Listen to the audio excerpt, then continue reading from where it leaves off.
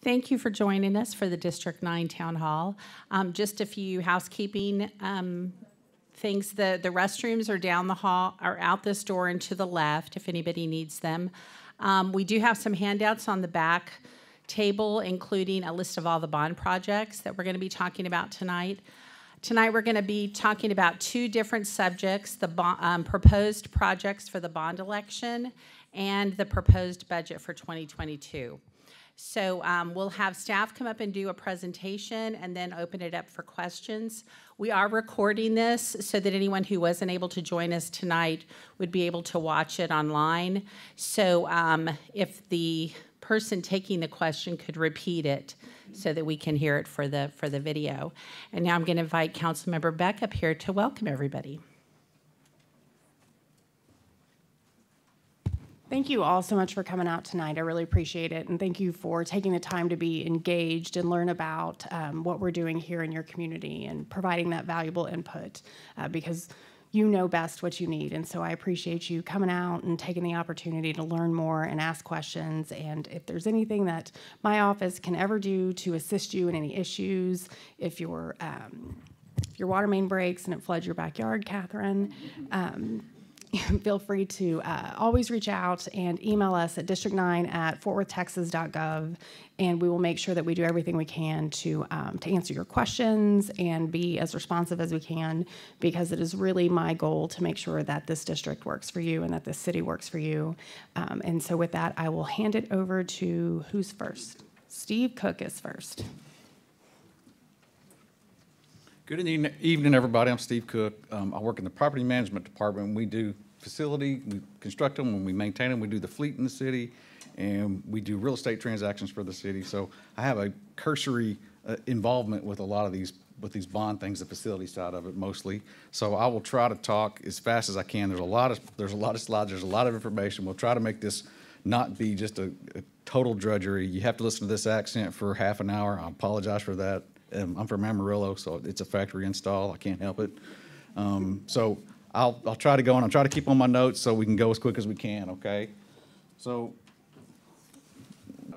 when we start talking about these goals, obviously we want to maintain what we have, and that's not like street maintenance. That's like picking up McCart Street and putting it back down, okay? When we talking about maintaining stuff like we'll talk about in the Botanic Gardens, it's replacing a building or something like that, okay? So maintain what we have and keep it beautiful and keep it nice. That's what we're talking about. And these growth areas, we obviously have a ton of growth going on in Fort Worth right now. We all know that, and so we want to maintain the services that we can there when possible. And we have active transportation corridors where we have a lot of pedestrians and buses and cars going up and down there, so we want to keep everybody safe, and the bicycles, so that's another goal we try to hit when we go on this. And allow for partnership opportunities. That's a big one for this year. I'll explain why in a minute, but we have some major partnership things that we need to talk about that are really, really big for the city and great for the city, so we'll talk about that as we go. And also equity at the end of the very top one. Equity is a new one for us, and we'll talk about that and why we did that. And there's some places in here where we'll talk about it and show it. So it's a big deal for us this year too. Hey, so one of our strategies that we go with is this capital delivery. We're going to spend about $30 million before we even get started on any of the transportation and things. We try to do some initial alignments with some of the roadways that we're working on, and we try to get some idea of what the utility may be out there. We don't want to say we're going to go build a brand new road and we go out there and we find out there's a duct for phone lines this wide that we have to replace and cross 5 times and not plan for it. So we spend a little bit of that money to get ahead of that. We also do that to help us understand what the right-of-way is going to be. We buy the right-of-way in my division, and so oftentimes we can move an alignment around so we don't have to buy somebody's whole entire front yard and possibly just buy a little sliver of it, okay? So there's a lot of that we do at the beginning so we know what's going on. And then right down there, program highlights. If you look at that leverage, that $213 million, that's one of the opportunities I was talking about for partnerships. When the county is going to have a bond election this year too, and it's going to be about $400 million. And the reason why we're doing the timing we're doing now and calling for this election when we're trying to call for it is we're trying to talk with them about throwing in money with us so that we can take the dollars that we're trying to propose and add it to their dollars and have even a bigger program. So $213 million of what we're talking about today is going to be money that we're asking for others to come in with us, okay? Another one big deal for the equity piece of it, for about $230 million of this, falls within the districts that are majority minority and super majority minority areas. And so I have some maps and things that we'll show. You can see how that lines up as we go through this, okay? Oh, this is another slide that's I thought was taken out of mine, but that's okay. The genius that's going to come up here and talk about the budget stuff can probably explain this way better than I can. But essentially, how this works is we have a certain amount that we spend on debt in the city. It's just it's this much. And so when we do a new bond, we borrow up to that level, and then we start paying it off. And then we do another bond, and we borrow up to that level, and then we start paying it off. So that's when we say there's no tax increase. That's what we mean, because we're not going to go over that part. Because if we went over that part, we'd have to identify funding. But we don't do that. So that's how we can say that there's no extra money coming out for the taxes on this. This is pretty much a daily and operational thing that we do every day of our lives. So we started the data collection when we start talking about doing these projects. We've been doing this for a year and a half just for bonds, but we do this every single day.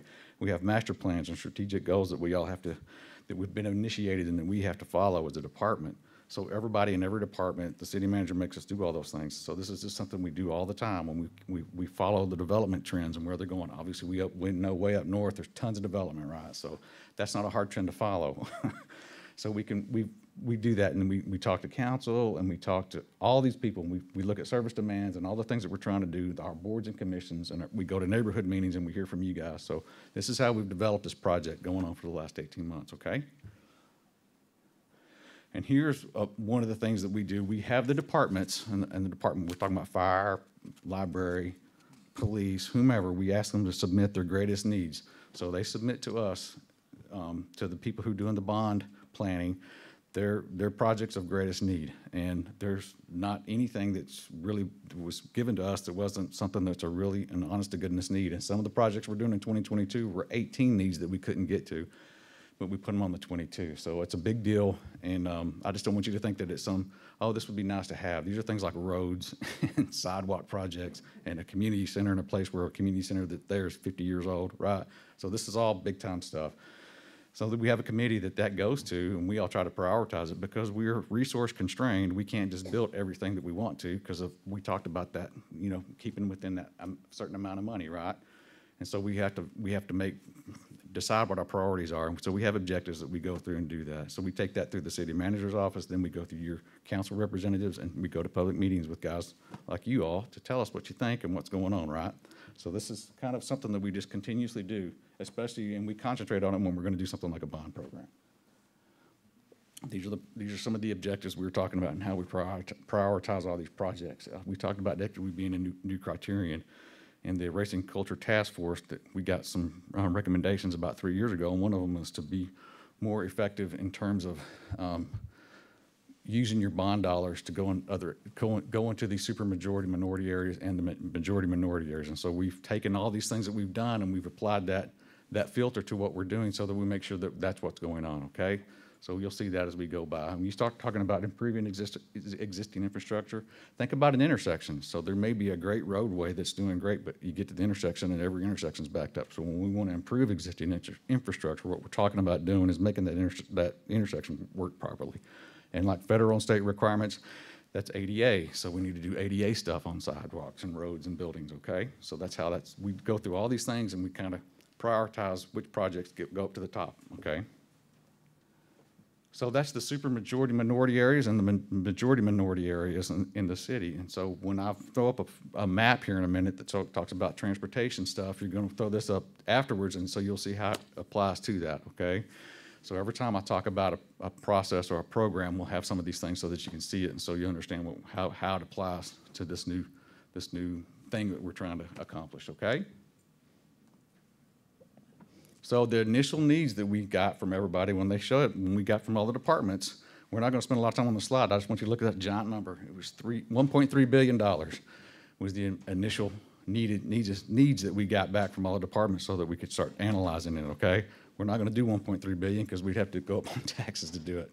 So we have to winnow it down. And so we winnow it down to $500 million, okay? And so 64% of that is streets and transportation, 17% is parks. So essentially 81% of what we're proposing that we do is transportation and parks related for this project, okay? And just so you know, anybody that left your email with Michelle in the back, she'll email you all this presentation so you can have it and you can study it and look at it, okay? You don't have to kill yourself trying to see it because I move kind of fast sometimes. So anyway, just so you know, you can get it. You can get a copy of it.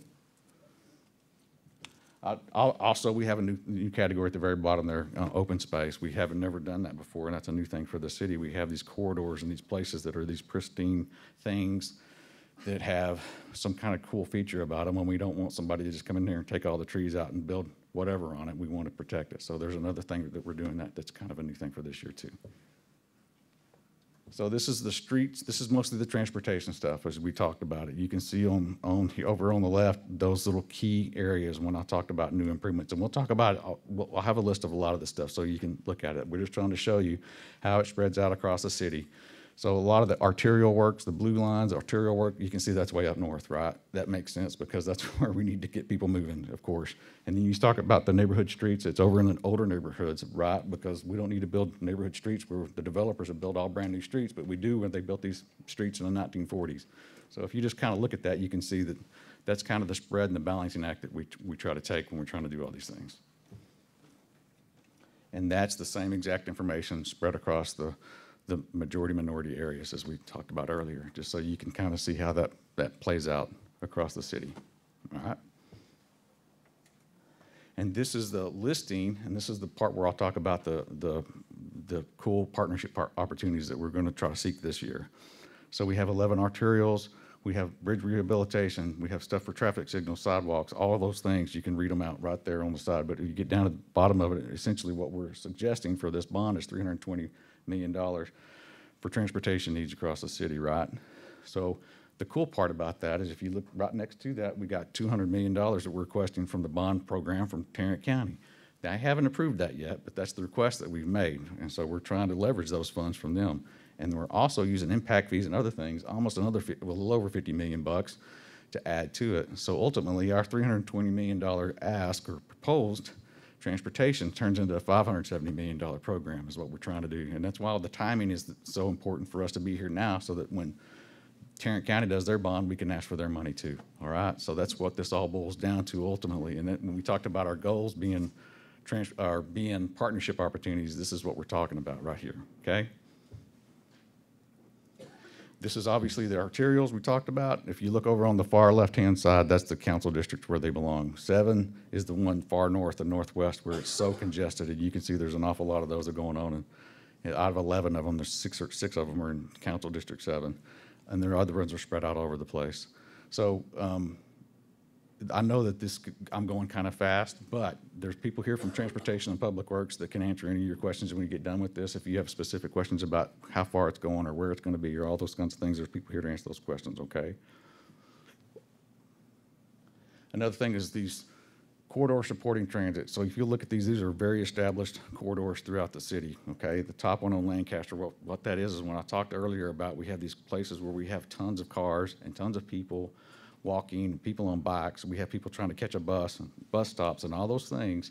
These are things we're trying to put together in those areas so that we can keep them as safe as we possibly can. So we're trying to find a local match for $10 million for Lancaster. And so if we found somebody like Trinity Metro who had another $10 million, maybe we could make that into a $20 million program. We hadn't done that yet, but those are the kind of things we're trying to do in these particular areas because there is so much congestion with pedestrians and things like that. So we want to make those safer.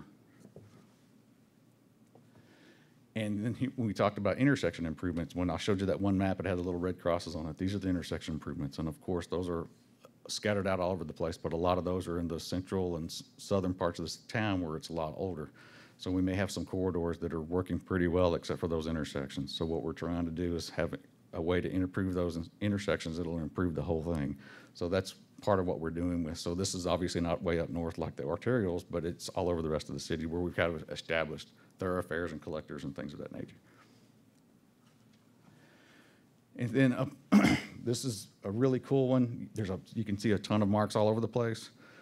What we function with here at the city, we asked the council about 3 years ago if we could go to what we call a Vision Zero process or program. And what that means is we don't want to have any more deaths on our infrastructure elements within the city, right? And so that was it was a big deal. The council said, of course, we want to do that too. So in order to do that, we've got to throw some money at some of these places so that we can make them safer. So a lot of what we're talking about, it may be as simple as striping. It may be an enhanced crosswalk. It may be a bump out to make people slow down with just striping. It may be curbs to do that. And a lot of it's technology for pedestrians, and it's technology for signal timing so that we can keep people safe, right? So there's a ton of different things that this really involves, but a little bit of money will go a long way on them, so that's why there's so much of it that's marked, okay? And one of the key elements about the equity piece, when people ask me, why are you doing that? Well, if you look down at that one, 79% of our high injury network fall within or are adjacent to the supermajority minority areas. 100% of the pedestrian deaths, 47 of them, and two of the bicycle deaths were in supermajority minority areas. We've got to make that not be the case anymore. And Vision Zero is attacking that. That's the whole point of it, is to get rid of those kinds of things, keep those from happening, okay? So that's the important part about this, that's one of the equity reasons why we're doing what we're doing, okay? And these are the top 10 stinkers. We'll just call them. These are the places where we've had the most injuries and deaths. Everything that has a star beside it, that would indicate that there's been a fatality in that area. So these are the top 10 ones. And so those are the ones where we throw a lot of money and a lot of effort into to make sure that we can keep that from happening any longer, right? So this is a big deal, and this is one of the ones we're excited about. And one of the ones that means the most to us because we really can see the effect on this real quick. So there's $5 million just to address these kinds of things. That's enough about transportation. We'll start talking about parks and recreation, okay? So this obviously is a map of the whole city, and these are those dots and pictures and things just kind of show you where all the places are that we're trying to do different things for the Parks Department. And there's people here from the Parks Department. There's a couple here. So whatever I do that I mess this up and can't answer your question, they're going to be here to be able to give you the specifics and tell you everything you'd ever want to know about it, okay? Just so you know. So that's how that lays out on the supermajority minority areas and the majority minority areas. So that's how that pans out, just so you know. And these are the proposed projects. I would, again, it's $87 million. The bottom line down there, $87 million bucks. This is a big program for parks. I think one of the last two that we did, they only got like 14 million bucks. So this is a big deal for parks. It's a big year for parks, which is great, obviously. But I'd call your attention to these middles. There again, we're trying to get some partnership dollars from other people to spend on our projects so we can leverage the money that we're spending with other people's money and make it even better. So instead of us getting a $13.5 million project, we end up with a $23.3 million project. And that's in just one park. But it's not quite as significant as we're getting for the transportation dollars, but it's still something we're trying to do. We're still trying to leverage those dollars anywhere we can so we can make this program as good as we can, right? So we'll start talking about the specific park ones, just like I did for the streets. The Botanic Gardens, there's $4.6 million proposal for that one. You all know that that's a jewel of the city. We love that place, and we want to keep it that way. Some of the facilities there are in pretty rough shape. Some of the infrastructure there is in pretty rough shape. It was put in 50, 60 years ago in some instances. So it obviously needs to be, if we want that place, if we want to have a Botanic Garden, we want it to be beautiful, we got to commit to doing something with it. And so that's what we're proposing to do with that. Heritage Park and Paddock Park is something that, I don't know if anybody's familiar with Heritage Park, probably not. It's been closed down for years. It's a beautiful park right there at the front door of the city, right just north of the courthouse. It's incredible. It was designed by some famous architect, and the problem was it had all this lighting and drainage and water features, and none of them ever worked together very well. So it's kind of sitting there doing nothing now. So we're proposing we spend some money on that to make it where it actually functions and have that beautiful park back. Second of all, is right in front of that courthouse, we have a big, beautiful park that would be like the welcome. It's the front door of the city. We want it to be beautiful and welcoming to everybody that comes up that way. And so that's what that's all about. The Fort Worth Water Gardens, again, it's the same thing. That place was obviously constructed a very, very long time ago, and there's a lot of piping and a lot of pumping and a lot of wiring and different things that aren't functioning the way that you would expect it to. If you take your aunt and your uncle and your cousin come to visit Fort Worth and they go out there and you look at the water gardens and there's no water in it, what's the point, right? And so if we're going to have the water gardens and we're going to treat it like something we love, then let's do so and make it work and make it function and be something like you'd expect for it to be. Again, this is the places where we're going to do some drainage and erosion control in our parks. oftentimes in parks, we have water features. We have ponds, we have creeks, we have meandering little river things and drainage areas, honestly, in those. A lot of times when we buy a park, it's in the flooded areas, so the developers get the high dry land, and then we get the leftover stuff that's got the drainage in it. It makes it to be real pretty, but oftentimes we didn't have the money to address these erosion problems the way that we wanted to. So this is what we're proposing to do. We solve a bunch of erosion problems. It keeps everybody safe in a park. We want that water to be where that water's supposed to be. We don't want it washing out trails. We don't want it washing out bridges. We want it to be where we want it to be. We also want to be a good neighbor. We don't want to have our water running off on our adjacent neighbors, and we don't want to have it shooting through our park going 100 miles an hour and ruining somebody's life downstream, right? So a big part of this is to make that all function right, look right, and be something, again, that you're proud of when you go to your parks. Meadowbrook Golf Course and Sycamore Park improvements. I'm going to start with Sycamore Park. Sycamore Park, that used to be a golf course. We worked with the neighborhood. We engaged with them, not unlike what we're doing here, and said, hey, this is a golf course that nobody's using anymore. It's not getting a lot of attention in terms of golf, and then nobody else was using it for anything else either because it was a golf course, right? We asked them and engaged with the neighborhoods and said, hey, would you like for this to be a park instead of a golf course? We're not getting any revenue out of it much anyway, so what do you think? They all thought that was a great idea, so about 3 years ago, that's what we did. We made it a park. Unfortunately, we've never had the money to make it a park. It still looks like a golf course, and it functions like a golf course. Essentially, when you walk through it, well, I'm walking around on a golf course.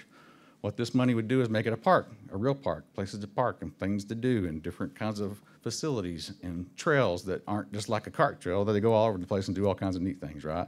So Sycamore Park, what that amounts to is changing an old golf course that nobody was using to a real park. And it's really kind of cool because it's obviously as a golf course, it's huge. It's kind of neat. Meadowbrook Golf Course was kind of a different thing. That was actually getting used. People were getting revenue from that. It's getting run down and it's getting worn out. We're kind of getting it loved to death, but people were actually using it. So it was kind of it's one of those things we say, well, if we're kind of like the water gardens and botanic garden and all those other things we're talking about, if we're going to have it and we're going to say we got a golf course, well, let's treat it right and do something nice with it. And when I had everybody think about what we did for Rock Creek, is it Rock Creek? Rockwood. Rockwood Golf Course about 6 years ago, Parks identified some funding. It's a really cool golf course, but it was getting loved to death. It was worn out. So they spent a bunch of money and made that golf course pretty awesome, and we saw a big spike in use. So in the 2018 bond election, we decided we would try to put a new clubhouse out there too. The one that they had looked like an old Pizza Hut. It was awful. It was the worst thing you've ever seen. So we went ahead and said, let's do that in 2018 bond election. So we did. It passed. Thank you all for voting for that, and it passed. And we just opened it up in April, and we've seen another spike in use. Rockwood has changed. Is that right? Rockwood has changed from a love to death, not unlike Meadowbrook, to this really cool place that you would be proud of. Everybody in the city would be proud of that place. The clubhouse is great, and the golf course is great. So we want to kind of start that with Meadowbrook and see what happens with it. Let's put some money into it and make it better and see what happens with it too. Kind of the same concept. Parks, we're still in parks. It's a long. I told you they got a lot of money this year. We got two pools planned for this year. We have one for the Stop Six neighborhood. What is really cool about that? If any of you know the Cavill projects, the housing projects that were there built in the 40s. That all got torn down. It's no longer there. Those families have been placed in other places. So we have empty land there. The Fort Worth Housing Authority owns it. They're going to donate the land to us for us to build a community center out there, which I'll talk about in a minute. That's another part of the deal, and put a pool out there. So we're going to put a community center where there's no projects used to be, and we're going to put a pool out there too for the kids to learn how to swim and do things. And so that's kind of a cool thing for Stop Six. They don't have that now, so it's kind of neat. Forest Park pool replacement, it's the same kind of pool that we're talking about putting there. This is actually the same kind of pool we put in Marine. If anybody's familiar with Marine Park pool, we put one there. And if anybody's familiar with the McDonald, what's it called? McDonald YMCA. That was a dual thing between us and the YMCA. We put one at Marine Creek or Marine Park, McDonald. We have one, and we're proposing the same thing for these two places too, just so you know. Forest Park is one that was built in 1921. It was refurbished in about 67. It's very old, so yeah, it's time for something new. So those are those pools.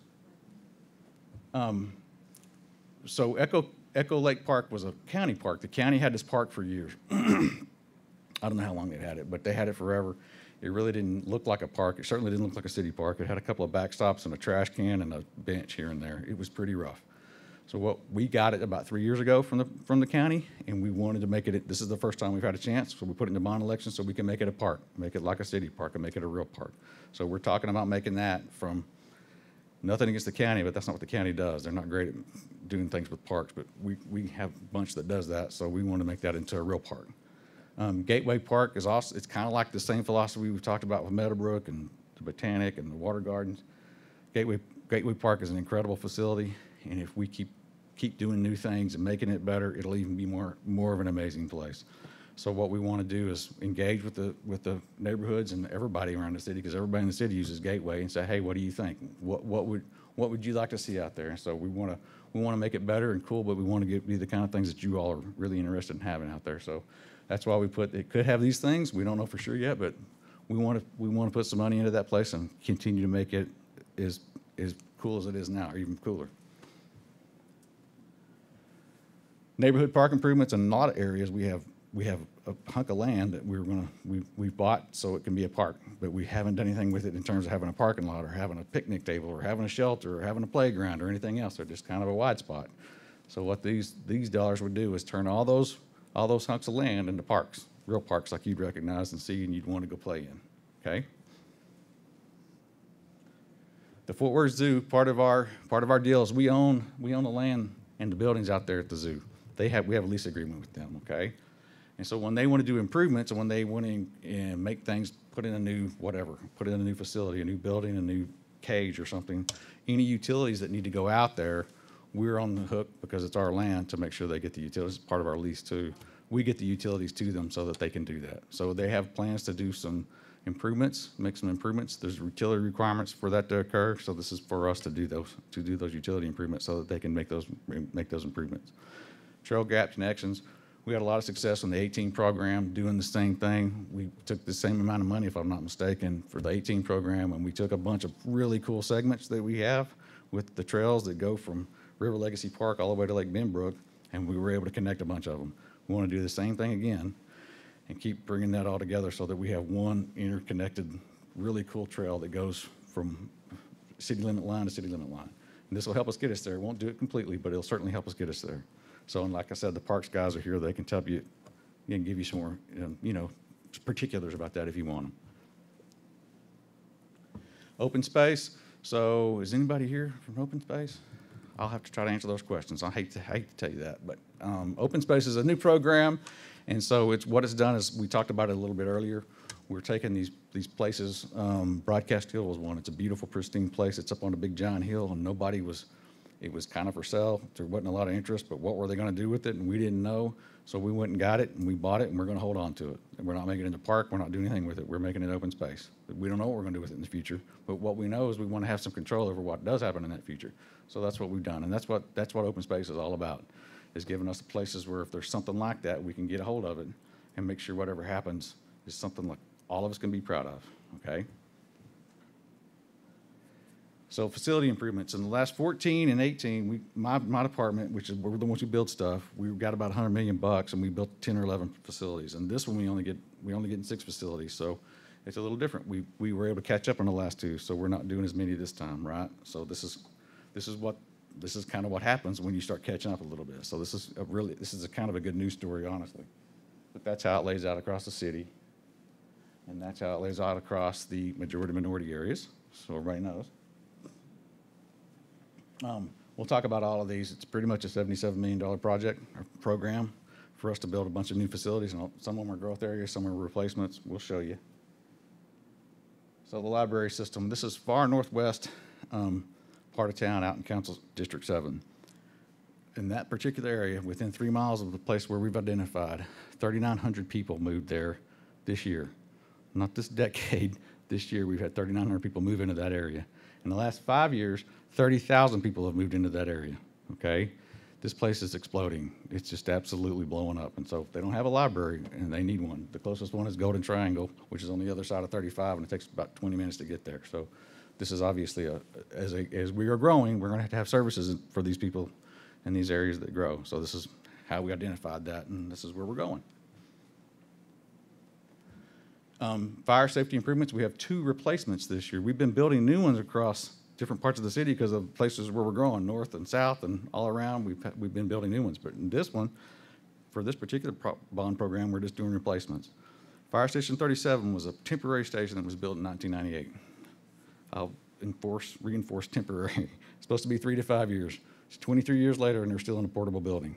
It's pretty ridiculous, and so we need to get that replaced and place it with a real fire station, just like we build for everything else, okay?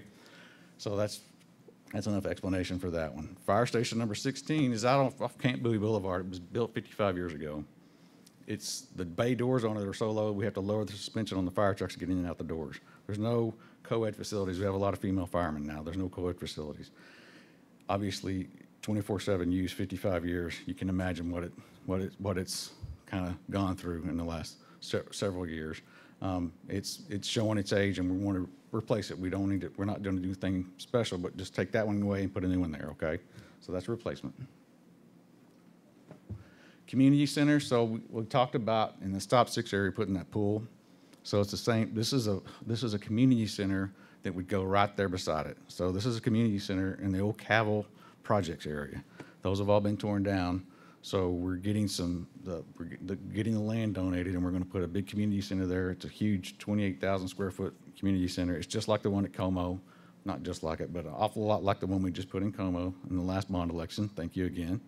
So we were able to do that for Como. It's a beautiful place, and this will be a beautiful place too. It's going to have a place for social services. It's going to have a library in it. It's going to be really an incredible facility. Plus, with that pool, you just take a neighborhood that can you imagine having a projects there, and that's gone, and having a community center and a pool there now. It's pretty cool.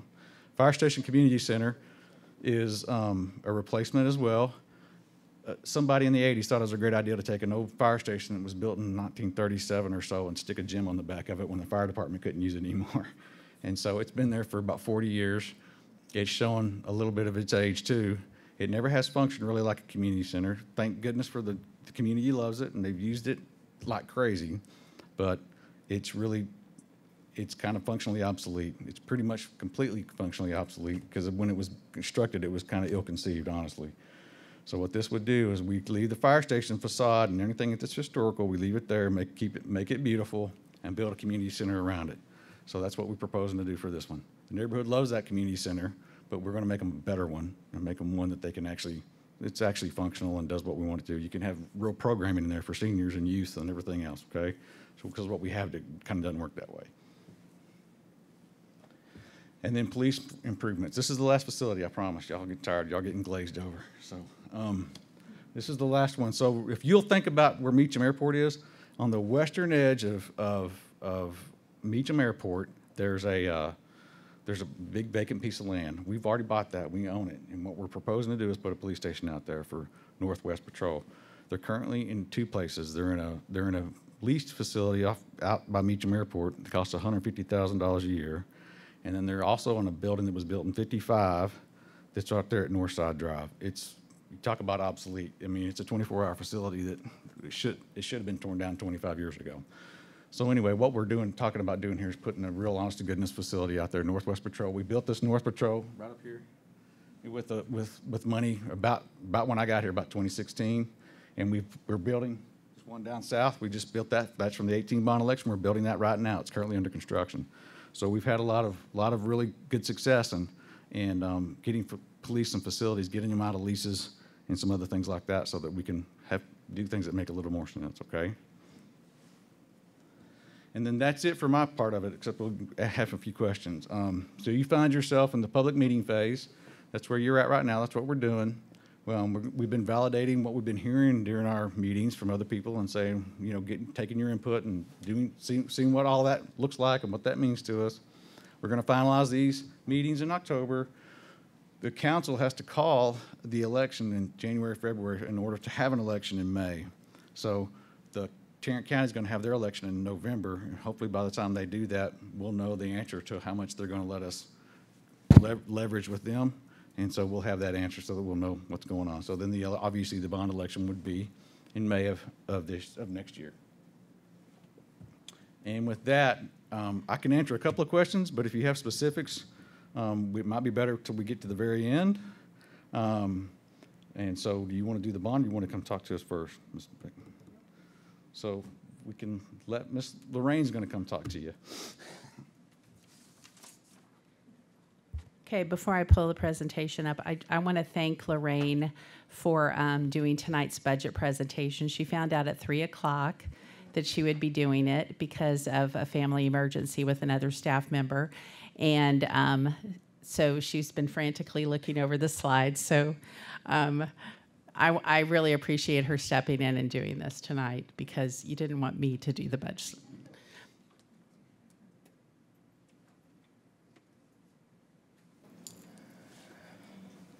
So the first thing we want to talk about is property values. And when we talk about property values, we're talking about the appraised value, which is equivalent to the market value of your home. And then we're talking about net taxable value. So if you own a home and you get a homeowner's exemption, that is your net taxable value. And as you can see, we've been growing significantly over the last 8 years. As long as I've been at the city in 2007, we've been growing. And I'll point out on the net taxable value, because we're going to see these numbers come up on the next slide, is on net taxable, you'll see in FY21, our net taxable value was $79 billion, and we go up to 87 in 22. So I point that out so you can see what this looks like and how we get from 21 to 22 and how those values, we arrive at those. So we started 21 with $79 billion. We had what we call change in existing value of 5.3% or $4.2 billion. That means basically that overall, average existing property in the city of Fort Worth increased 5.3%, average. And then we also added $3.2 billion in new construction, or 4.1%, which gets us to the $87 billion current taxable value in the city. So those healthy values that we have allowed us to decrease our recommended tax rate from 74.75 cents to 73.25 cents, or we dropped it 1.50 cents.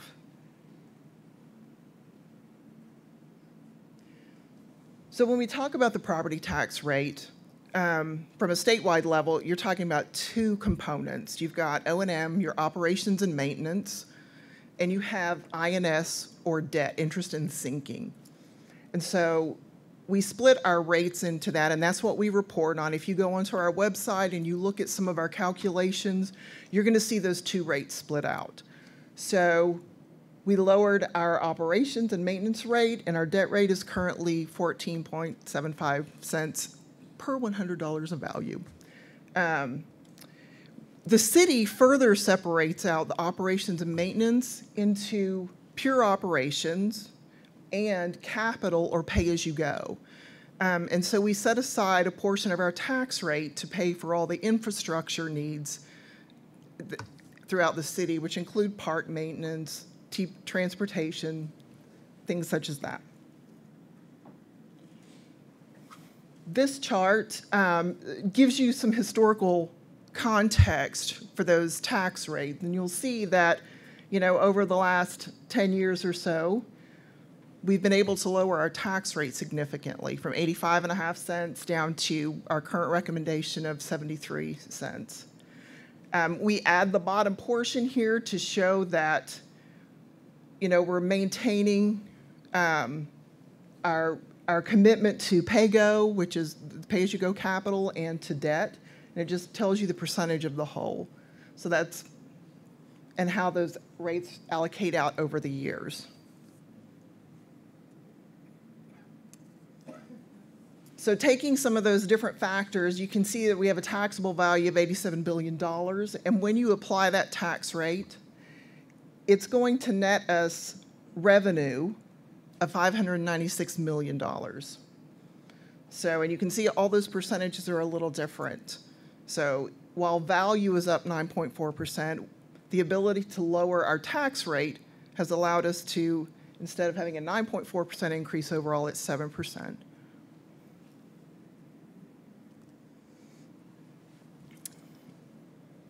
And then this is how, when those various rates applied to value, what dollars are going to each component. So, and then it's a year-over-year change. So you can see that this year for the O&M rate, which was the 52 cents, that's going to generate $421 million of revenue, which is a $26 million increase over last year.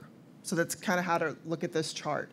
PAYGO, we kept the rate the same at 6.5 cents, and that's generating $4.4 million additional for the PAYGO, that pay-as-you-go capital investment. We've also been able to set aside basically the equivalent of 1/4 cent for economic development for cash incentives, economic incentives as we go forward. And that a lot of that was in our economic master plan that they came out with not too long ago. And then debt increased, even though we lowered the rate slightly, it's 14.75 cents. It's generating about $6.4 million additional revenue. So this slide is to kind of give you an idea of how the various changes in taxes impact you. So we're going to make an assumption that house value is $200,000. And if you'll recall, we had a 5.3% increase in existing value. So now, based on that, the new value of your house is $210,000.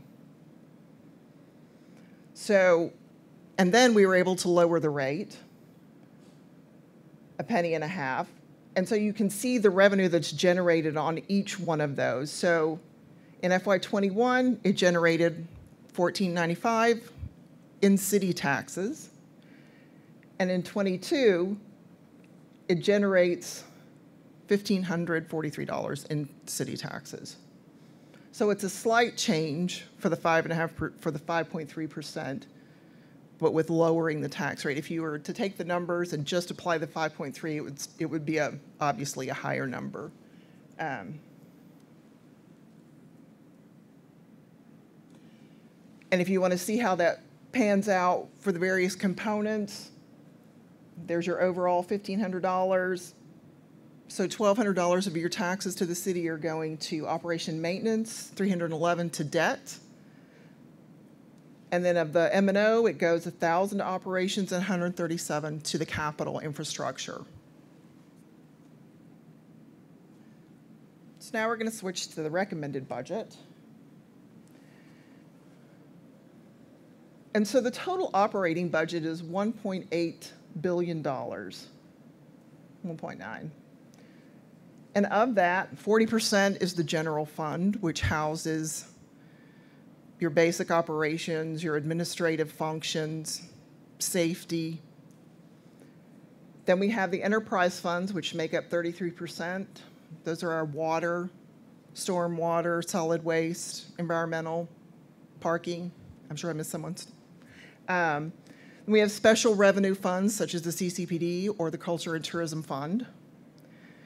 Internal service funds are our fleet maintenance. There are risk management funds, so those type of funds. Obviously, debt service funds, and then our fiduciary funds, which are trust funds set up for some of our health benefits. Our general fund revenues, as you can see, are 80% are from property tax and sales tax. Everything else makes up that remaining 20%.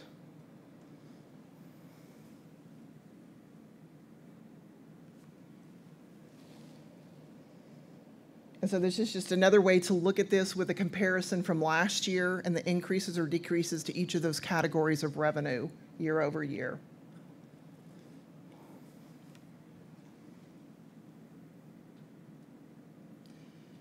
And then expenditures for the general fund. This is by department. These are all the departments that make up the general fund.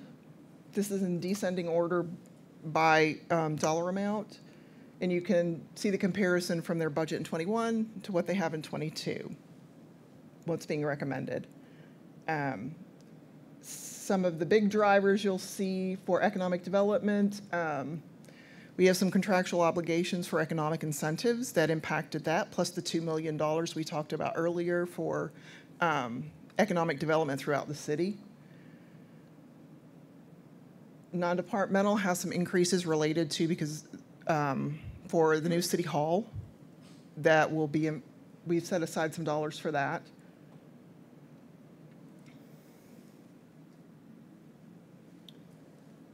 And then here's some of the other main drivers overall. We have a pension contribution of $3.6 million, that's additional.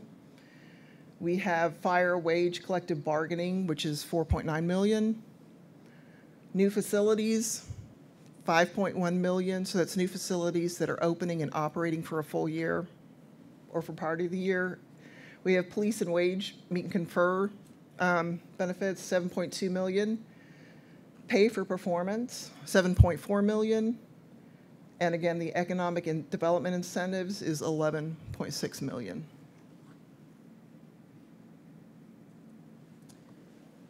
Just real quickly, the enterprise funds, $631 million. Water, which is a regional facility, is the majority, along with solid waste, stormwater, our municipal airports, and parking. With regard to enterprise funds, there were no retail water or sewer rate increases, no residential solid waste collection fee increases, no stormwater fee increases this year, no parking fee increases this year. So those are all good things. Special revenue funds are $173 million. You can see that this is CCPD, makes up the majority of that, which is funded through a quarter cent of the sales tax. Culture and tourism is following up with, and the remainder of these special revenue funds that we work with.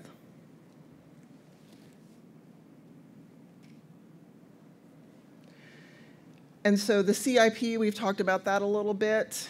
We develop an annual 5-year plan with current investment and then what we think our future needs are going to be. So we have 6 plans. We have aviation, public events, general fund, which includes all the general fund departments, solid waste, stormwater, water, all have capital plans. Our investment this year,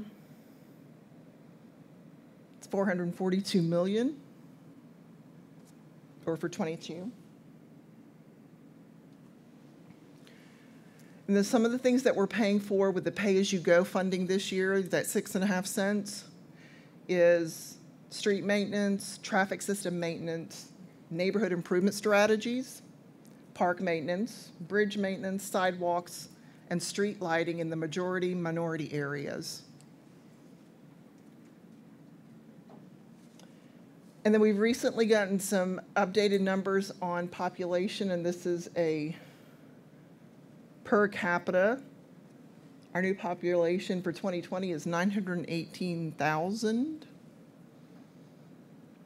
And it's just a comparison of growth of our tax revenue and how that looks. And so next steps. So these town hall meetings are going to continue. There's several more this week. I think maybe there may be one next week. On September 14th, we'll be having a public hearing on the budget and a public hearing on the tax rate, with anticipated adoption of both of those things on September 21st. And then here's the dates of the meetings, and again, you will all get a copy of this if you're interested in attending. And that is as far as I'm going. And I will tell you, if you go to the budget, if you go to the city's website, go to the budget page, scroll down, there's a whole section on truth and taxation. If you have questions about it, you can email us at taxes, TAXES, at fortworthtexas.gov. And so you can ask any questions you want. There are sites for the appraisal districts and also for the websites where you can go put in your address, and it'll show you all your tax rates from all the taxing entities that impact you. But there's a lot of information on that page about budgets. There are PowerPoint presentations. There's all kinds of documentation that you might find useful and interesting. So.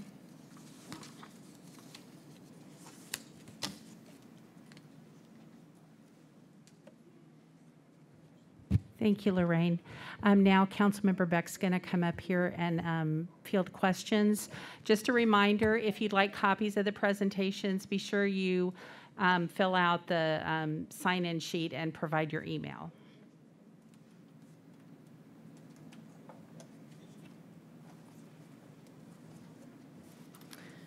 Okay, so who's got questions about what they heard tonight? Yes, sir. I want to back up. I apologize when I catch this to begin with. I want to back up. You reached a fork in the road where there was infrastructure funding and there were expenses and there was other expenses. Could I just hear what she said again about that? About the infrastructure and roadway expenses? Distinction shown between infrastructure and something else. And by the time I wrote down infrastructure, the rest can come back. There you go. Is there- Basically, it was the slide with all the tax rates on it. Can I see the slide? So Giles, what was your question? You wanted to know what the distinction between the two is? Okay.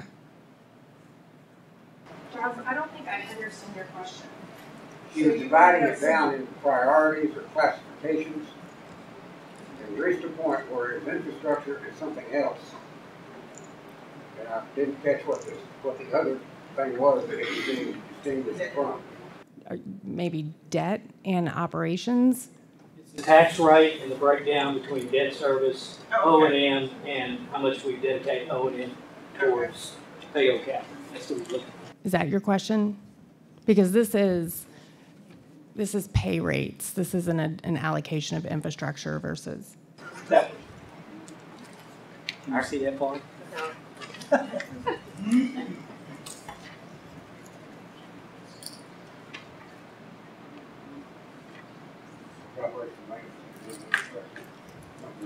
So operations maintenance, which then gets split further into Oh, okay. operations, and then capital, which is paid.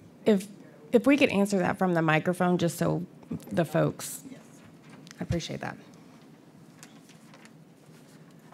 So the question was, I know you can't see this from here, but it was the split of the, as Richard said, thank you, Richard. The way that the city splits operation money, because the state, if you look at tax rates and the way we calculate them, you're going to see on anything from the state, you're going to see debt and O&M, right?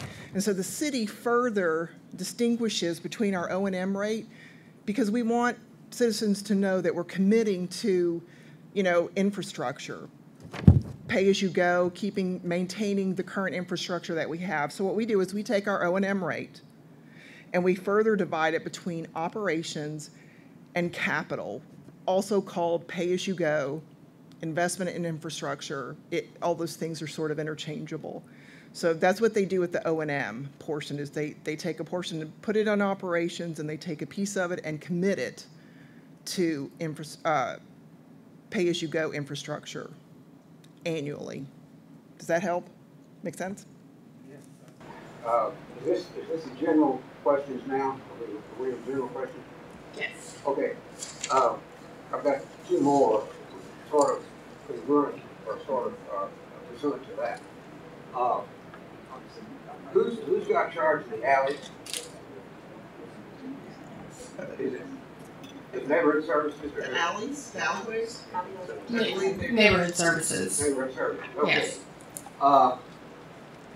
Is there any source of information where I could find out on a book, first, is now block by block, and then how is a block designated? How much coordination does neighborhood services do with code as far as dumping on a regular basis? In other words, is there any attempt to build a dossier or a history of alleys block by block as far as the location? How often this is done? About 6 years ago, I was told, this is back when street maintenance had it. And I was told there was this rather nebulous committee that was made up from mostly police and some code decided the precedence on having alley maintenance. And who decides that now? Who decides who gets alley maintenance? Yeah, and the frequency, what is the criteria for coming back and doing it again? As far as cleaning up, how much of it goes beyond just killing vegetation or wiping out vegetation for the time being? So to answer your illegal dumping question, that's an initiative that you're going to see citywide. There's been an emphasis placed on abating and stopping illegal dumping, not just in our alleyways, but on certain thoroughfares and across the city and abandoned lots and whatnot. So that is an issue that we've identified and that we're working on to help remedy. And to go on and just finish answering your question so that we can get on to other folks. You also have, anytime that you have an alleyway question, please, again, feel free to reach out and contact the office, and we'll get out there. Neighborhood Services works really closely with code to identify issues in areas that need assistance, whether it be mowing maintenance or illegal dumping cleanup. And then they do keep track of where they go, and they also keep track of how much they've picked up in the form of refuse when they go do one of those cleanups. And so if you have a question about a specific alley or block, we'd be happy to get that info to you. Yeah, that's pretty well covered. I've got another subject on behalf of somebody else. I don't mean to hog the whole meeting here, but there were promises made on the gates and the barriers by TWT that they would be maintained, and this apparently is not being done. Is this in the Worth Heights area? Actually, it's JMSL, it may be Worth Heights too. I believe they border on each. Okay, so we've actually looked into that, and those gates and barriers were part of a grant program that the city received several years ago, and we are looking to repair and replace them. It's just not part of our regular maintenance because they were part of that grant program when they were installed. So, any other questions? Hollis. Yes, what the park department calls an enhanced aquatic facility at Marine Park is essentially a splash pad. I'm involved as a volunteer with Fort Worth County Prevention Coalition. It's very difficult to teach water safety and swimming at that facility. There's not much room to spread out and teach the kids. The water is shallow, and it's very hard to, it's almost impossible to teach water safety here. In Fort Worth, drowning is a leading cause of accidental death among children in Tarrant County. It's second only after car accidents. 65 children drowned in Texas in 2021. Forest Park Pool is the very last pool that is sufficiently deep to teach children to swim. A lot of groups are using that for drowning prevention and water safety programs. The plan to replace Forest Park Pool with an interactive leisure pool will lead to more drowning deaths among children in Tarrant County. So when the Parks Department calls their plan enhanced aquatic center, that is a euphemism that is in line with their doing. So just to repeat Hollis's comment, there's some concerns about the redesign of Forest Park Pool not being sufficient for water safety, specifically swim lessons for our residents. And just to touch on that, on the 16th at 6:30, we will be having a community meeting at the pool to go over what the current state of the pool, why it needs to be redone, and then to solicit that type of community feedback. We have not, and I just want to reiterate this, we have not, there has been no actual design of the new facility done yet. So there is still opportunity for community input on what that looks like and what it needs. I've worked really closely with Richard to help make sure that we have all of the information that we need to give the community the pool that they want. And they have gone back and they have asked consultants to give us dollar amounts on what it would look like, what it would cost us to add additional lap lap lanes or to add additional depth to that pool. Right now, that pool is 4 feet 6 inches in the lap lane, and it would, in the proposed plan, it's 4 foot now. So we've asked them to go back. The proposed plan is 4 feet. The current depth of the pool is 4 feet 6 inches in the 8 lap lanes. That's what's painted on the side of the pool. So, well, in the middle it gets deeper because there's a diving well. So, do you want to give them the specs on the pool because we just went over that? So. And again, I don't want to bog down too much in the pool on this one because we're having a meeting next week. Hello, good evening. I'm Scott Penn with the Park and Rec Department. In regards to Forest Park Pool and the depths, it does begin at 4.5 at the start of the lap lanes, and it does go to over 5 feet, just over 5 feet in the middle because that's where the area drain is for the pool. Yes. So you will have the opportunity to provide that kind of input on the 16th, and I know you might not be there because it's a special day for us, but registered, and we'll make sure that that we're doing what we can to work with our community partners. And I've reached out to community partners, family foundations, our local groups that utilize the pool to make sure that everyone that needs to be there is there, and that we have all of the voices in the room so that we aren't taking away a facility. But I just would like to remind everybody that that pool is getting $500,000 more than the pool in Stop 6, and this is the first bond election in which we have had an equity lens placed on how we spend. And so this is what the Race and Culture Task Force looks like at your front door. It means that we are providing the same level of service across the city, and so I think that is something that's very important to keep in mind when we're talking about this bond package. Next question. Yes, ma'am. 6:30. 6:30? Yes, 6:30 at Forest Park Pool. Next question. Yes. I'm an immigrant justice organizer in Fort Worth. On one of our meetings, I had community come talk to us, and one of their biggest concerns in Fort Worth is that the city really doesn't, the lack of visibility and interest in undocumented immigrants here in the city of Fort Worth. As of 2007, there's about 475,000 of them in the DFW area. They contribute about $3.1 billion in combined state and local taxes, $24.4 billion in federal taxes. And as far as like budget or anything within the city, there's really no any acknowledgement that this community exists or any benefits, despite the fact that they contribute so much money in taxes to the city. So I guess my question is, what can we do to be more inclusive within the budget, but just in the city as a whole? Sure. And so I'd be interested to hear what, just to repeat our question, it's what is the city doing in our budget to recognize the economic impact that immigrants play to our community, and what have we done to recognize that? I think that we have often lacked in our appreciation of our immigrant community, not just in this city, but across this state. I'd be interested to hear from a city budget perspective what types of programs or what type of specific help you're looking for other than investment in the communities that we know that those populations, there's a concentration of them living.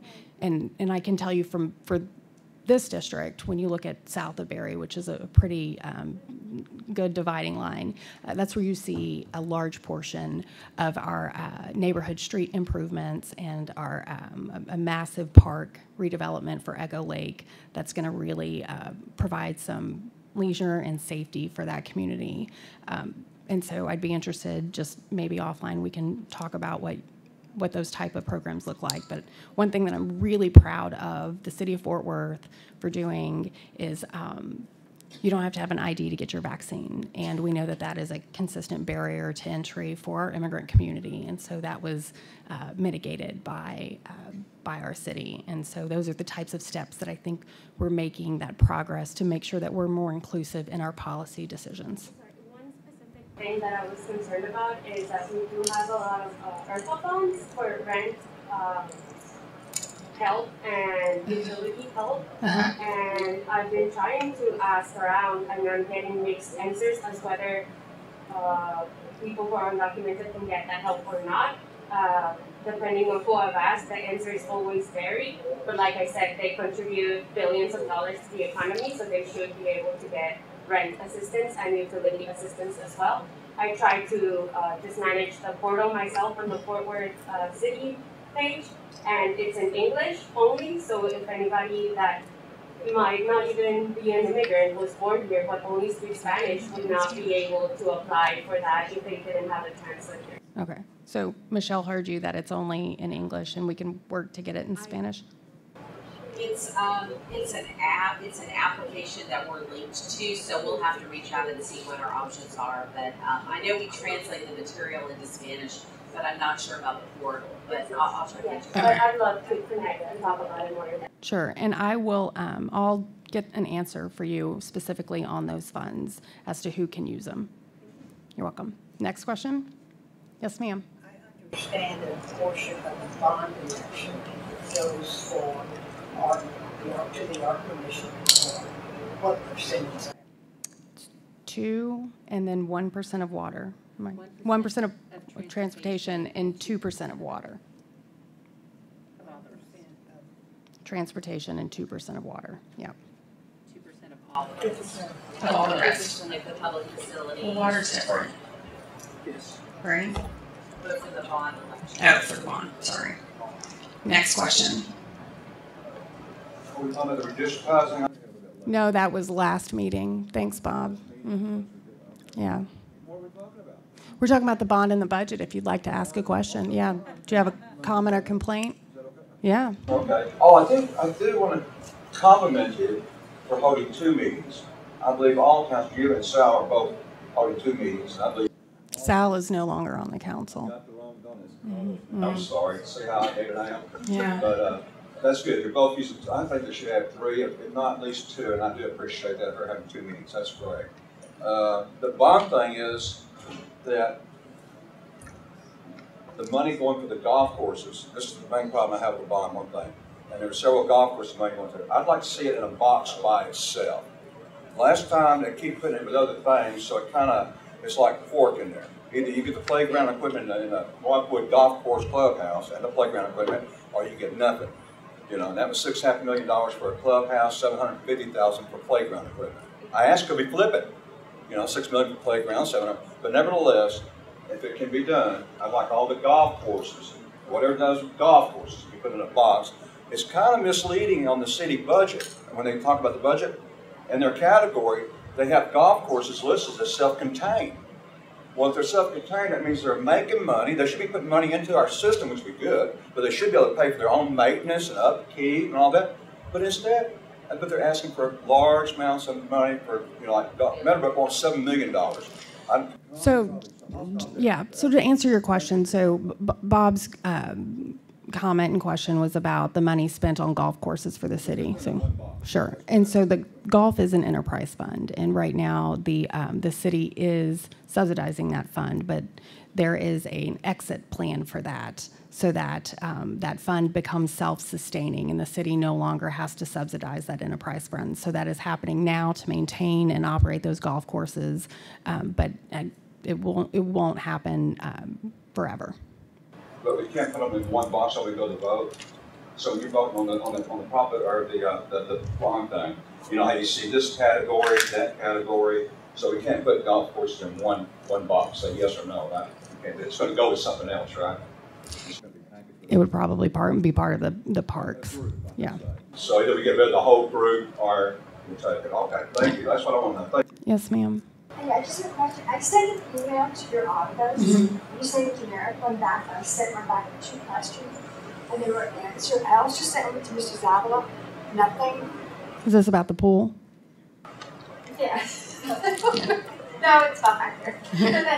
Yes, it's not the pool. Just my general question is, what is more important for a society to have in Sweden? We have from 0 to we die, we get divorced. We have people from all ethnic groups can get in the pool. We have people with no arms, no legs. We have stroke victims. Today we were serving, there were 2 heart attack victims that were serving in the pool.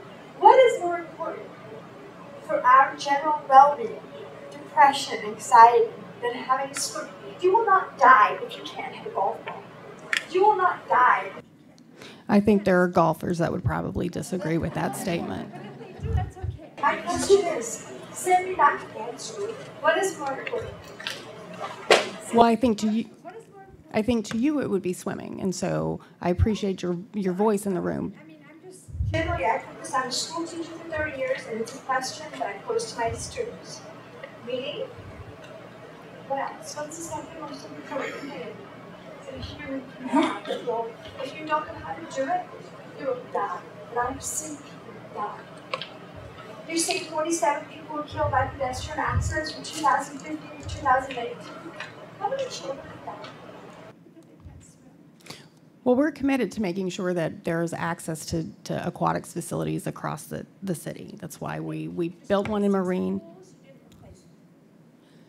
So in the 2008, and Richard could give you all, if you want a full history of what happened to our aquatics, from 2008 when we had to start shutting them down to now. Richard is our resident historian. He can give you all of the details. But we are prioritizing aquatics facilities, and that's why we're putting one in Stop 6 that hasn't had one before. And so I hear you. Forest Park Pool is not going away. I hear what Hollis said, that the depth of the pool needs to be looked at for adequate swim lessons. And so we'll get there, but there will be a pool there. No one's taking that away.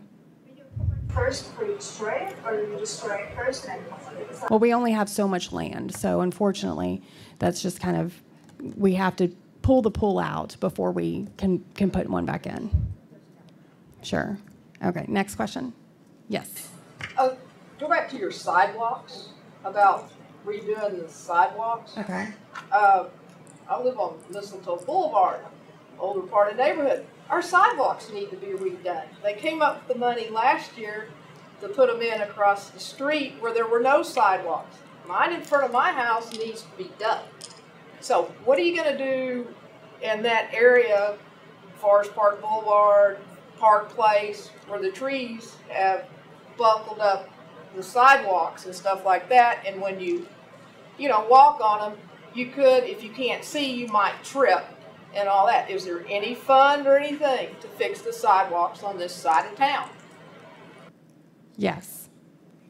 However, I want to go back to the bond package and how it was created with the equity lens. We've got folks in this district that do not have curbs and gutters. And so I appreciate that your sidewalks are very important, and I'm going to have someone come out and look, because it could be a matter of safety and ADA in which we could find the mechanism to get those sidewalks repaired. But again, this bond package is a little different because there was a real emphasis placed on underserved communities and communities that needed the most. And when it comes to a safety issue, if you don't have curbs and gutters, sidewalks are secondary to them. Yeah. Next question. None? Oh. Sorry, on one of the last slides, it said that there was money allocated for neighborhood improvement strategy. I'm just wondering what that meant. So every year, Neighborhood Services picks a community that they give about $3 million to. There's a little variance between the years, but they go in and they work with the neighborhood to determine what their needs are. And so Rosemont recently got one in District 9, and they used it for some roadway, some street and sidewalk curb improvements and Wi-Fi improvements, some safety improvements. And so that's what that is. Each year, a new neighborhood is given those funds. It's part of our investment in our communities. Yes? One more question. On this bond package, you're wanting the residents, homeowners, to vote on this to pay for it. What about these big corporations that are around here, like Acme Brick, some of the big buildings over at Meacham Boulevard, Bell Helicopter that come in here? They come in on a tax break. for like 5 years to bring people in. And then as soon as that's up, they're gone. Page Abject was one of the companies that did that 20 years ago. So what are you doing to these big corporations that are in here to help pay for some of these bond packages, like the UP Railroad, the BNSF Railroad, the KCS?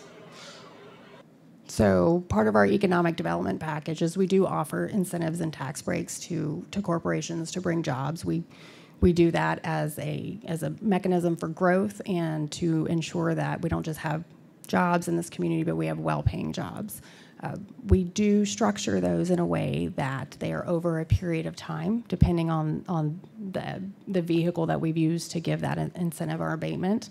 And we go back and we make sure that they are doing what they promised before those incentives continue. So whether it was the amount of income that their employees would be paid, the number of women or minority-owned businesses that they will contract with, the number of jobs that they'll bring. We go back on an annual basis and make sure that they're keeping their promise to us because we made a promise to them. Yes, Giles? I have something to that. This was mentioned in one of the small players, compared to what she's talking about. One of the sporting goods chains came in here. They got a tax break, and they paid back. They were required to when they had not hired a number of people, but they were making money every day on the money they saved by, interest, investments, whatever. So what it still amounted to a tax-free or a interest-free loan to the city of Fort Worth until the time they got caught. So that system only works so far. I hear you. Yes, sir. Just a general question. From the, and maybe I got this down wrong, but what I heard was over the last 8 years, our revenue is pretty nearly doubled what it was 8 years ago. So where's the money going? Why do we need a bond issue at all? If that's a lot of extra dollars coming in from my tax, and everybody else's. Why do we need one at all? If we've doubled our income in 8 years. Because we've increased in population size and we've increased the size of the city. And so we have not doubled, but there's a lot that we've done, or that we, as you can see when Steve went through in 2014 or 2018 when we had to defer bonds. And so no one likes to pay taxes, but everyone likes city services. And so when you say that you want the best sidewalks that you can have, or you don't want congestion, or you want to make sure your trash is picked up on a daily basis, it costs money to run a city. It costs money to build and operate pools. So, that's why we're coming out. We're asking you, the residents of Fort Worth, to help us invest in making sure that this is the best community to live in, and that we are providing the support and the services to our residents that are reflective of the 12th largest city in the nation. So I was correct on the data. We basically doubled our revenue. David, do you know if we've doubled our revenue in the past 8 years? Is what? Just on the first couple slides. Maybe I got the math wrong. So yes, that's value but by bringing the tax rate down, the revenue. I was looking at the revenue numbers. So in this year, we've actually dropped the tax rate because the assessed value has gone up, and so that's. Plus about that, I'm just saying, this doesn't seem to match up. When you double how much money's coming in, and yet it's not a bond issue. But we've slowly brought down the tax rate over the years as that assessed value has gone up, and we've tried to do better and do more with less as a city. We've been able to chip away at that overall tax rate to get it to a much more manageable system. Any other questions? Is there plans on City Hall when you might be moving into the old Pier 1 building, what you might do with previous property? It's 23 is the move-in. Is 2023 the move-in date? So at the end of 2023, the new future City Hall, yes, it should be done with construction, essentially, especially for the council chamber and things of that nature. So that's when we'll start doing the move-in. It may be in the middle of 23 by the time that's all said and done, but that's kind of what we're aiming for right now. It's subject to change, obviously, when whatever happens when we dig into that building. But yeah, so end of 23 is kind of what we think the chamber for sure will be done by then. And then what about the old property? So we'll maintain the old property. The city has contracted with a consultant that is going in and looking at the space that we will have in future City Hall to make sure that we're in a very deliberate way designing what that's going to look like, so we can be more efficient and more effective, and we can make the user experience easier when you come to City Hall and you have a question or you need to go to different departments. And there's a lot of time and effort being spent into that. And also what we will do with that, with current City Hall, and it will continue to be a city facility that we'll use to I believe we're going to put police in there. Isn't there discussion of the central Division, the one that's a lease currently in Central, and one over on Jones is also a lease, and we're talking about putting those people in there, so get people out of leases. Old City Hall, we can't sell. It has current City Hall. We can't sell because it's got a revert clause of deed. It goes back to the federal government, so we're going to do something with that building for sure. So as Ms. Beck has said, we're trying to do something smart, and so we have designers looking at that to make sure whatever we do is something that lasts another 50 years. Great.